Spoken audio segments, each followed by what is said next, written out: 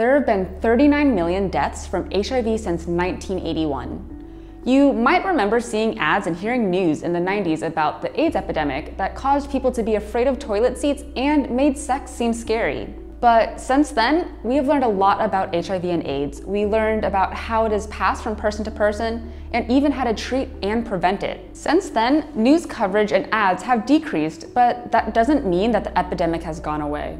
In the last 3 decades alone, 75 million people have been diagnosed as being newly HIV positive. And many of these people don't even know that they're infected. In some countries, the amount of healthy treated individuals outweighs the amount of newly infected individuals, but this trend is unfortunately not global.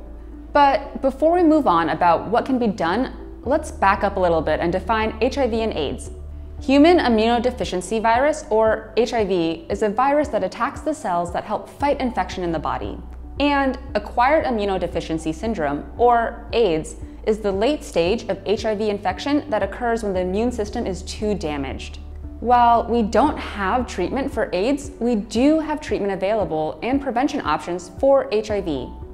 Antiretroviral therapy, better known as ART, helps people that are HIV positive live long and healthy lives and reduces their chances of transmitting HIV to another person.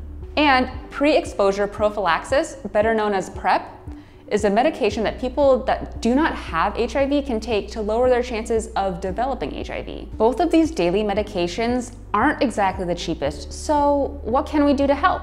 Public health program developers, innovators, researchers, and scientists can work to understand how the public thinks and views HIV/AIDS, and what methods we can use to help prevent and decrease transmission. Unfortunately, we are at the point where the scales might tip back in favor of newly infected individuals because HIV is talked about less in the general public, and there is still high risk for transmission. With decreased funding and less political spotlight, HIV/AIDS has lost its visibility despite still being an epidemic. There are many ways that you can work to help end the epidemic. You can work in community health and outreach, conduct research to understand human behavior, like the influence of social circles and other societal impacts. You can develop effective prevention strategies. You can create programming to help high-risk individuals such as substance users. Or you can even work in politics to help make changes in policies. And you can do this at a local, national, or global level. Here at NYU GPH, we teach the skills to develop programming and interventions.